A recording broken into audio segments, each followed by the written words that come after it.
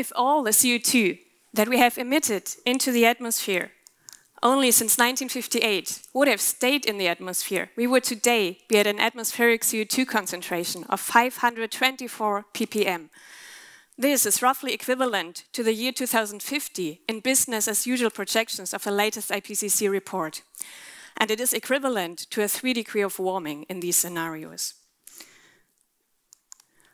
Luckily, we are not at 524 ppm CO2 in the atmosphere and 3 degrees of warming, but only at 409 ppm CO2 and 1 degree of warming. The lower curve that you see here is the atmospheric CO2 concentration, or the increase thereof, and this is also known as the Keeling curve. So we know the increase in the atmospheric CO2 concentration extremely well, thanks to the pioneering work of Charles Keeling. So he has pioneered and initiated the time series of atmospheric CO2 measurements in 1958. And it is quite remarkable that he managed to keep this time series up and running for such a long time, despite large difficulties that he has had to find funding for the sustained carbon observations. We are quite lucky that he's been so successful, because this has really become the key figure in climate sciences. As CO2, the increase of atmospheric CO2 is the single cause for climate change. So if only half of the CO2 has stayed in the atmosphere, where has the rest gone? It has gone in roughly equal parts into the ocean and into the land carbon sinks.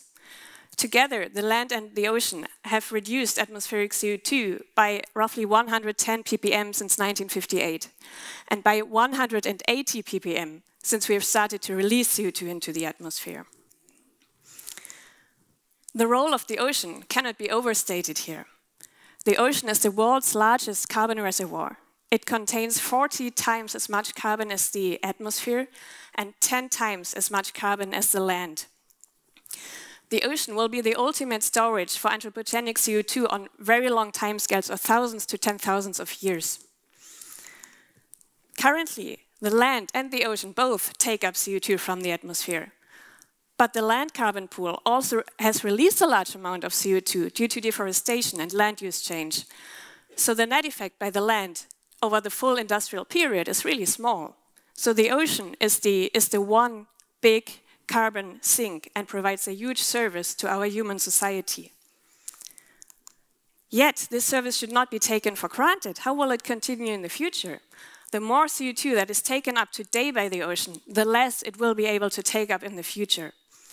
And if we think about a distant point in the future, when we try to desperately take out CO2 from the atmosphere, the ocean will release CO2 back into the atmosphere because it wants to be in equilibrium with the atmosphere.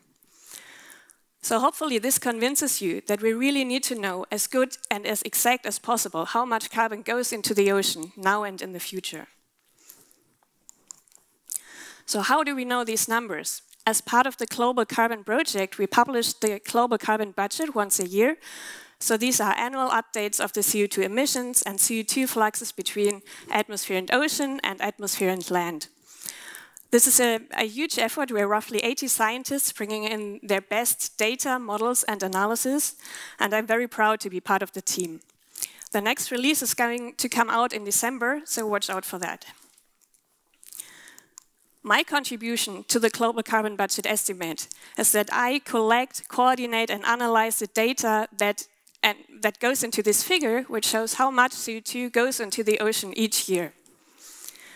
This might just look like, you know, a few spaghetti lines for you here, but really there are heated debates going on in the ocean carbon community on how to explain the wiggles and the trends and the variability of these lines.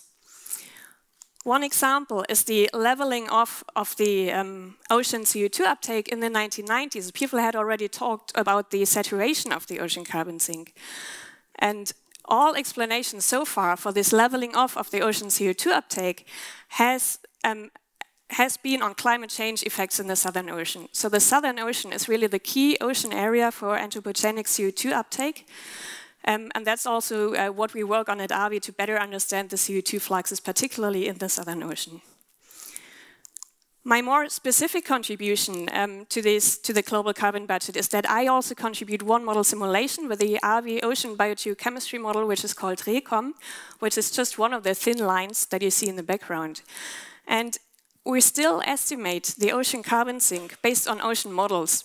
We don't have something like the Keeling data as we have for atmospheric CO2. The ocean is huge, and it's quite a challenge to measure the CO2 fluxes directly from, to get directly the observations. So we still use the models, which of course are evaluated against observations.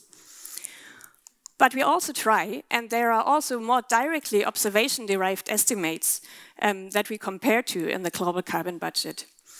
So what are these observation-derived estimates based on? They are based on the Surface Ocean CO2 Atlas, SOCAT, which is a huge community effort in its own.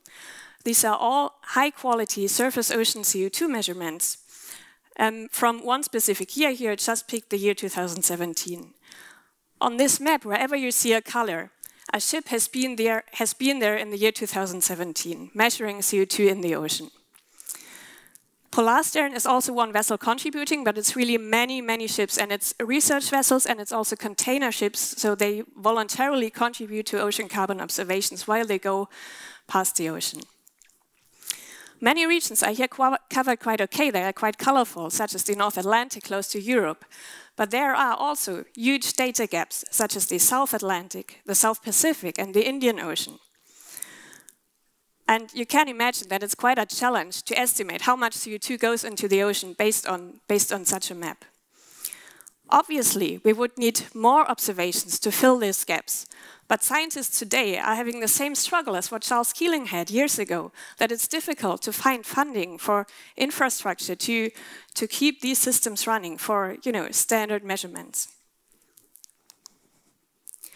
Let me give you an example of what has happened with temperature observations in the ocean. A huge infrastructure has been built. These are so-called Argo floats or robots that measure temperature, and the data is available in near real time. As you see on the map at the top corner, the map is red all over. So these robots really go everywhere, and there's a super good coverage of temperature data in the ocean. So these only measure temperature and maybe other parts, but they don't measure carbon. So would that be possible? Can we measure carbon from these autonomic floats or robots? Yes, we can, but it has really just started. Similar observations on the marine carbon cycle are being done by these floats. It's quite a challenge. The uncertainty of the measurements is much higher than from the high-quality ship-based measurements, but it's possible. As you might see on the map, there's still a role for Germany and for Europe to step up and contribute more to this infrastructure build-up for ocean carbon observations. So what the ocean carbon cycle community is really longing for is an integrated ocean carbon observing network. This is the challenge ahead of us. So we do need to combine the more classical, traditional, high-quality ship-based measurements, where we have to accept that there are data gaps, but we also need to combine that with novel technologies, Argo floats, which have a higher uncertainty but get access to more remote areas, and also other novel technologies that I haven't talked about here.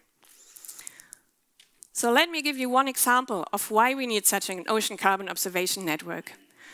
The IPCC report has been crystal clear that yes, we can reach the 1.5 degree target or threshold, but most 1.5 and 2 degree targets are heavily reliant on carbon dioxide removal, so on the active removal of CO2 from the atmosphere and store it somewhere safely.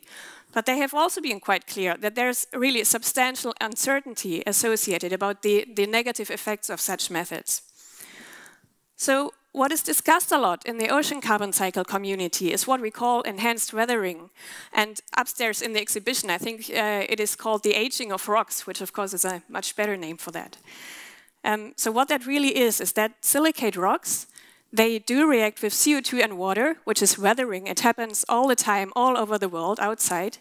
And this, anyway, will be the process which brings CO2 into the ocean on the timescale of millennia.